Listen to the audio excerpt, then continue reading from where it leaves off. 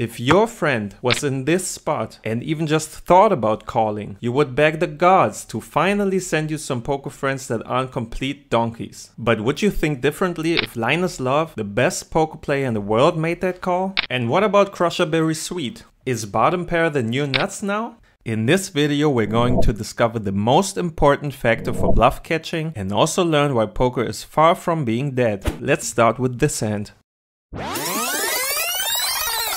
So Linus opens the button, BERRI calls, and Linus c-bets the flop for 1/3. BERRI decides to check raise his second pair with top kicker, and Linus calls. BERRI checks on the turn 10 and Linus overbets. BERRI calls and faces another overbet on the river for 2x pot. He does decide to call and loses to Linus's pocket tens. If we check PioSolver, the flop play is reasonably standard. C-betting pocket tens is done a decent amount of the time, and check raising ace-5 has the benefit of folding out these unconnected holdings which still have overcards to the 5. Also you'll get value from weaker 5s, a 3, ace highs, and straight draws. Pocket tens are a pure call, and on a board this dry, overall there's not much 3-betting going on. Interestingly, if given multiple bet sizing options on the turn, the solver actually prefers a different sizing than an overbet. We'll get back to why Linus might have chosen this sizing, however, at a later point in the video. Now, facing the overbet and the jam on the river, BERRI has good blockers to Linus's pocket 5s and also ace-queen on the river, so it is one of his better bluff catchers. Right? And then Linus's 8-4 must be too. He also faced a triple barrel including 2 overbets on the turn and the river, and while he blocks BERRI's value hands only with the 8, at least he unblocks all of BERRI's bluffs by having a 4, so that he can still have all the queen 9, 9-10, 9-7 and potentially more in his range. Right? Well, actually, it's a no for both of them. According to PioSolver, 8-4 is a clear fold on the river and even on the turn already.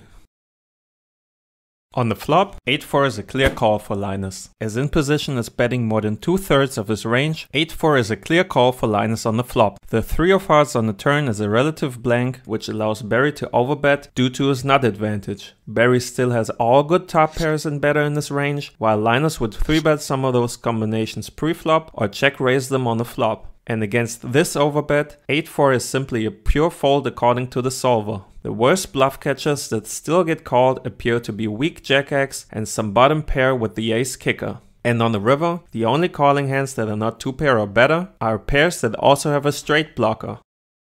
And the same goes for BERRI's ace-5, which also is a fold on the river and even close on the turn. Against the turn overbet, ace-5 is a 0 EV bluff catcher and a pure fold on the river, losing at 1.4 BB in EV. So what, is this just NL2 where nobody ever folds a pair? Do these guys simply not know that their hands are a GTO fold?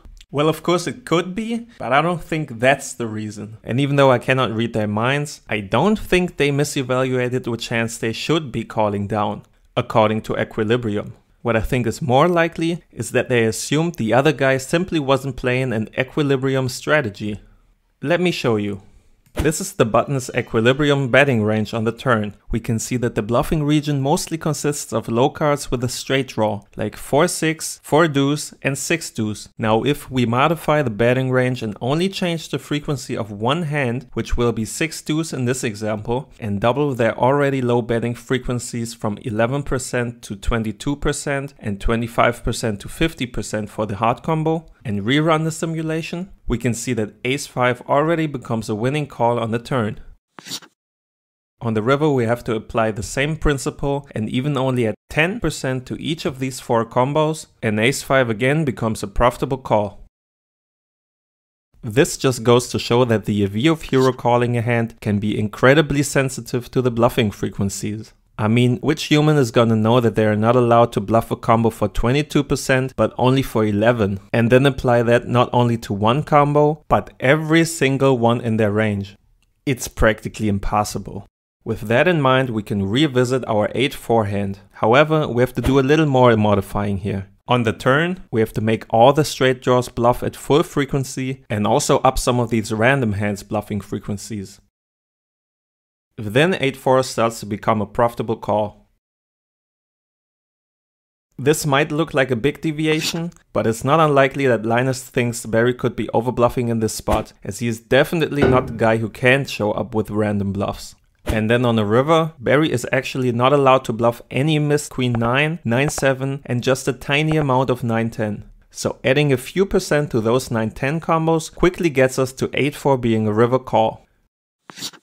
Of course, you can basically always justify any call this way, and it's surely not impossible that Linus just made a mistake here. For what it's worth, he also ran into ace-king. But either way, I think that this goes to show that even among the best players, poker is not a game of blindly chasing GTO frequencies, but maybe more than ever, an interesting search for ways to exploit your opponents, which leads us to the pieces that you can take away from this video. 1. Instead of thinking about whether your own hand is a GTO call or not, think about if your opponent is likely to differ from a GTO line. Especially at low stakes, no one almost ever plays GTO, so it's more important to know how they differ. Is it too much bluffing or none at all? 2. Exploit through bet sizing. If you assume an opponent might make mistakes against a specific sizing, but maybe not against another one, use the one which exploits his mistakes, even if it is not preferred by the solver. Linus executed this when he thought BERRI might call down too light against a bet size that shouldn't even be used in the first place. And he was right. 3. Don't be afraid to bluff catch even if your hand is normally considered a fold. If you have a reason to believe your opponent is over bluffing, and only then, put away the fear of making a wrong call and looking like an idiot. Fear is something that holds you back in so many ways in poker, so watch this video to learn some tools to help you play fearless.